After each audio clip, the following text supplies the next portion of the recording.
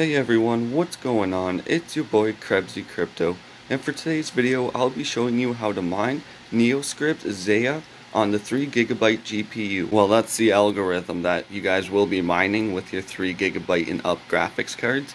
The actual coin you'll be mining is Chai coin, I believe it's pronounced, and it's a very profitable coin for 3GB graphics cards I found. Obviously as well as 4GB and up, but that's pretty much a given nowadays.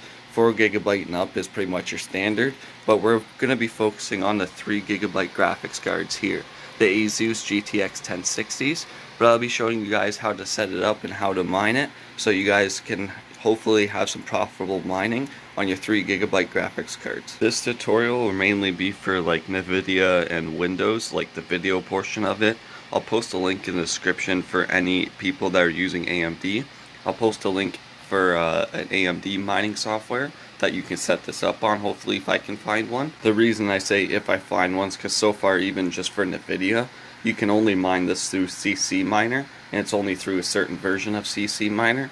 But I'll post all that in the description below so you guys can have all that information, obviously follow along with me here. So before we get into the actual tutorial portion of it, I just want to show you what my 3GB 1060s are running and like the hash rate I'm getting.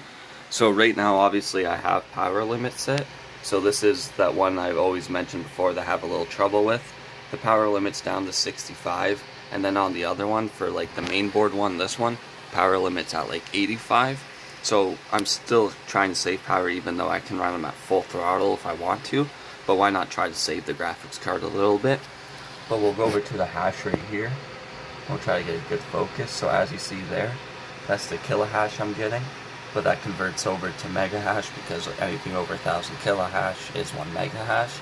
So I get just like 1.1 megahash alone just from these two 1060s, and it's a pretty good speed just for some older graphics cards. So it shows that the old GPUs, like the older ones at least, like the 1060, 3GB, can still push power to this algorithm and it still be fairly profitable.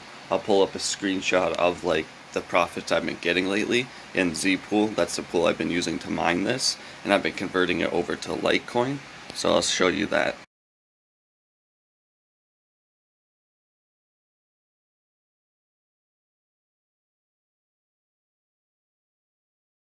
But then I also have my GTX 1650 running it because I was running Kapow on it for Ravencoin, but it was just running too powerful, running too much heat.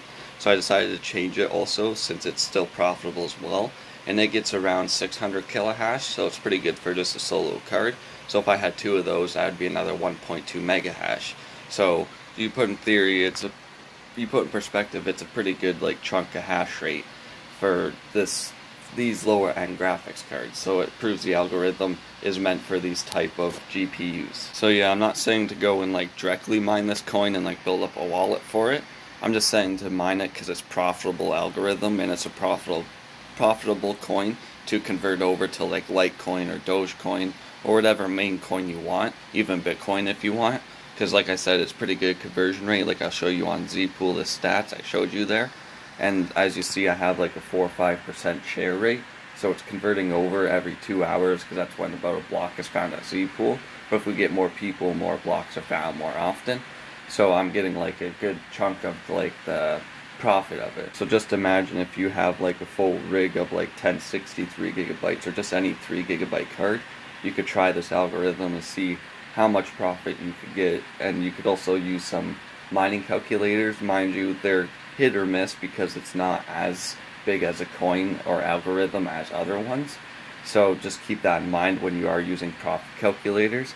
My best perspective I always find, since the market's always up and down, is actually just throw the card on the algorithm for like, 4 or 5 hours, 6 hours, even just a whole day, and see what profits you get. I know sometimes people don't like doing that because of electricity rate, but if you don't have programs like I've shown in the past where it's like miners where it runs through algorithms and shows you the profit, using mining like calculator websites is sometimes very hit or miss because there's a wide range of factors that come in play when the market price is getting affected. So therefore, a coin for 1 second could be worth something crazy because it just got pumped up for that time being, and then it gets brought down. That's why it's always good to find, solid, profitable algorithms. I've been mining this algorithm for, pretty much since the start of this year, if not sooner. I've just been wanting to run it for a while to make sure it actually has been stable, holding itself before I go and make a tutorial on it. But sorry for my rambling, let's get into the actual tutorial piece of this. So now that we're over on the computer here, I'm going to show you guys the software to download here. And for NVIDIA and like the Windows tutorial that I'm going by here, we're just going to be using ccminer, but it's not just any ccminer. It's a certain like release of ccminer with the Neoscrypt-Xaya algorithm added into it, because the original one I believe doesn't have it. So I'll post this link in the description below. And then once you get over to this GitHub here, you want to come over to the releases tab on the right hand side, and you just want to select releases. And once you're here, you'll see it, the ccminer with Neoscrypt-Xaya patch. I believe I'm saying that right. Sorry if I butchered it. But yeah, once you're over here on the GitHub release page, you just want to download the ccminer 64bit.exe. And like I said, it's just an alternate version of ccminer that has the Neoscrypt-Xaya added into it. It's not any different than the original ccminer. It's just they added this algorithm into it, so no other code is really changed. So once you have it downloaded, your web browser may detect it as like a virus, but obviously it's not. It's just because it's an unpublished software. So you just click keep dangerous file, keep anyway, and then let it finish downloading here. And then once it downloads, you just want to go to wherever you downloaded it. So for me, it was in my downloads folder here.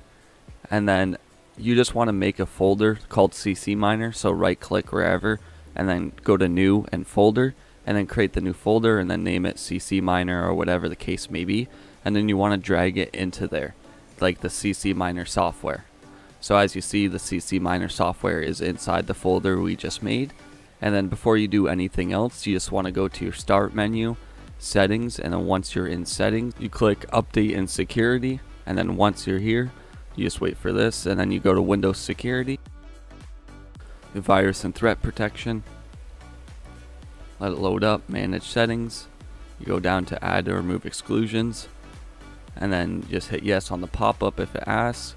And then once you're here, you click add an exclusion folder, and then you just select the ccminer folder that we did create wherever you did make it.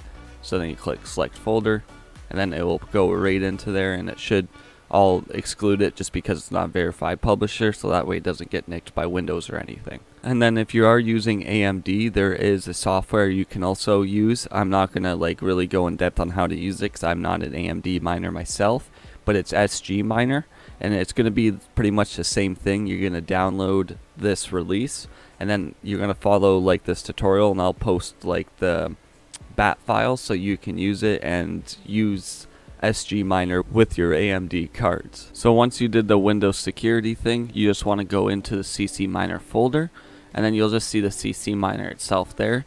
And what you want to do is right click and go to new, and you go to text document, and I'll post this in the description. I already have it saved, but the bat file that you're gonna use is right here, and this one is for the ccminer, so for your NVIDIA Windows. So once you do that, you copy it, and then you want to go and open your new text document, and you want to right click and paste. And once you paste it, this is going to be your bat file, so it starts ccminer with the Neoscrypt-Xaya algorithm. And then once you have it pasted in there, you just want to come over to zpool.ca, because this is the mining pool I use, and I found it's the best so far for the Neoscrypt-Xaya algorithm. And once you're on the home page here, you want to scroll down to where it says stratum generator, and then whatever region you're in, you want to select it. So I just got to refresh it here, it's a little glitchy. Alright, so once you're on the stratum generator, you want to go to region and then select whichever region you're in, or wherever you're closest to, and just look on a map if you're not sure. So North America for me. And then for the algorithm, like we said, we're going to be doing Neoscrypt-Xaya, so make sure you select the one that has the extension for Xaya, not just Neoscrypt. So once you have that selected there, you just want to copy the stratum that it puts out right here for server, and then colon, and then it has the stratum+tcp. You want to copy it, and then you want to go to the text document that you had started with the bat file, and then you want to post that right here. So you have the stratum URL for zpool, And then for the username, you want to post the wallet address that you're going to be mining for. So in the sake of Zpool, you can cash out in whatever currency they have listed here. So for example, we'll do Litecoin. So for the username, you want to post the wallet address for Litecoin. So I just don't have mine on this computer right now, so I'll just post that there. So for the username, you just want to post the corresponding wallet to whatever coin you're mining. And then the password will be C equals and then the coin symbol of whatever one you're being paid out in. So for password, C equals LTC for Litecoin, and then you'll have your Litecoin wallet address, and then you want to make sure you have the Neoscrypt-Xaya stratum URL right there. And then once you confirm you have everything set and everything's good, of course you'll have the wallet address. I'm just doing this for tutorial purposes. You just want to click File, Save As, and then you want to make sure you're in your ccminer folder. And then on the drop down here for Save As type, you want to go to All Files. And then you want to name this whatever you want. So for my example, I'm just going to do Start. But you want to make sure the extension is .bat, and that will be the batch file or bat file, and that will run ccminer so everything can run smoothly. So once you have the name and then .bat, you just want to click Save, and then you're going to go back to your folder here, and you're going to notice this Windows batch file. So once you notice that, you'll know you're all good, so you can close this out.